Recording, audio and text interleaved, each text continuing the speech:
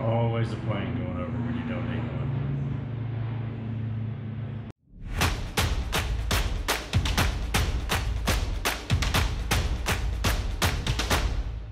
Hey folks, welcome back to the channel. I want to take a few minutes today. My fishing is getting rained out. We've got probably 1.5 inches of rain yesterday, and we're due to get more today on through the weekend. So I've been getting some messages and comments in some previous videos, and so I wanted to answer some of those. The main one question I've been getting is how this Jeep door DIY Jeep door holder has been holding up. So I want to take just a few minutes and kind of go over that and let you know how it's been working. So this is the third season that I've used this.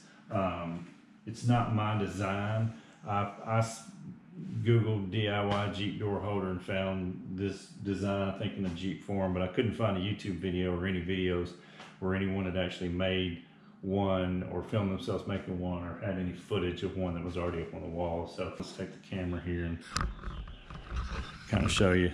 I've got my sling bag and my waders hanging on it right now, but it's still just as sturdy as it was when I put it up.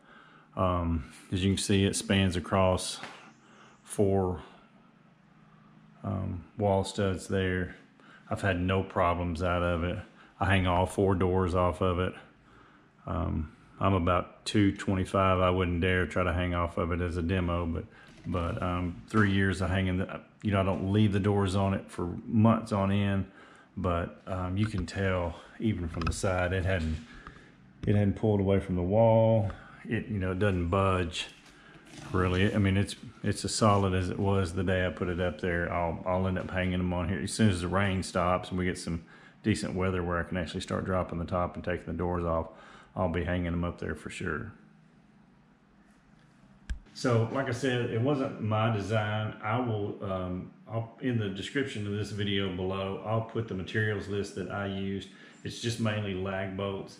And then these right angle holders I got, you can get them at Lowe's.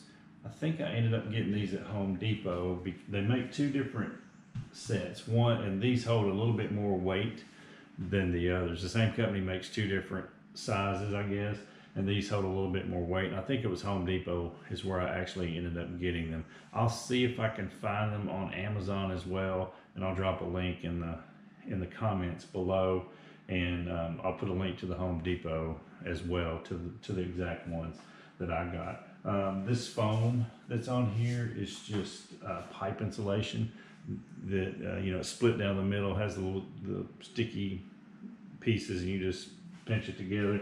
And I just did that to give it a little bit more cushioning when the doors were on there. So that'll be the video for this week. If you have any questions, let me know. Drop them in the comments below. Any questions, I'm happy to answer, and I appreciate you guys watching. Thanks.